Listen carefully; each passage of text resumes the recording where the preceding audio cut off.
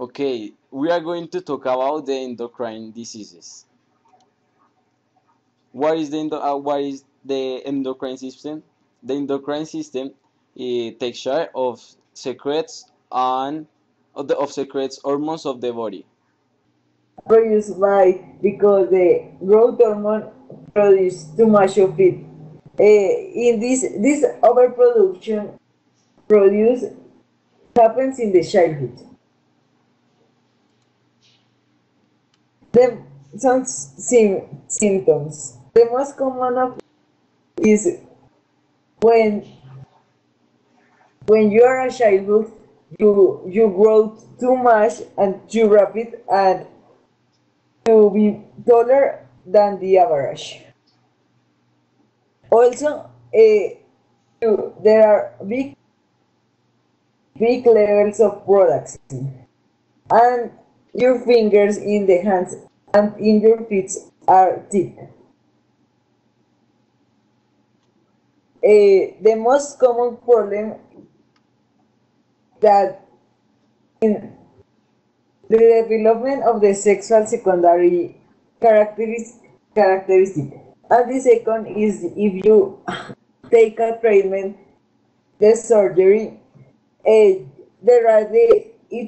so damaged because in surgery there is too much radiation that can produce in other hormones some problems like hypothyroidism and diabetes, etc.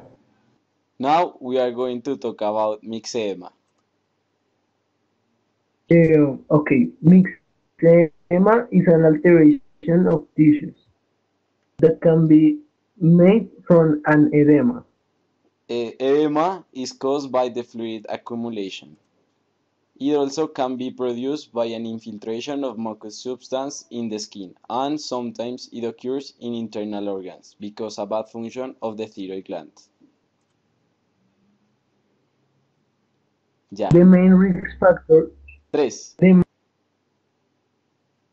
the main risk factors are being more than 50 years old, or being a woman.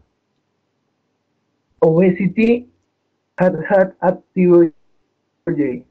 Another risk are the radiation with X-rays with other multiple factors. The symptoms of this disease is the skin thickening, rogue skin, change in facial appearance, thick nose, swelling around eyes, swollen lips. Weight gain, constipation, muscles aches. The treatment is being done with thyroid extracts and thyroxine hormone, with children and with adults. High doses of immunoglobulin have reported to provide some improvement in patients.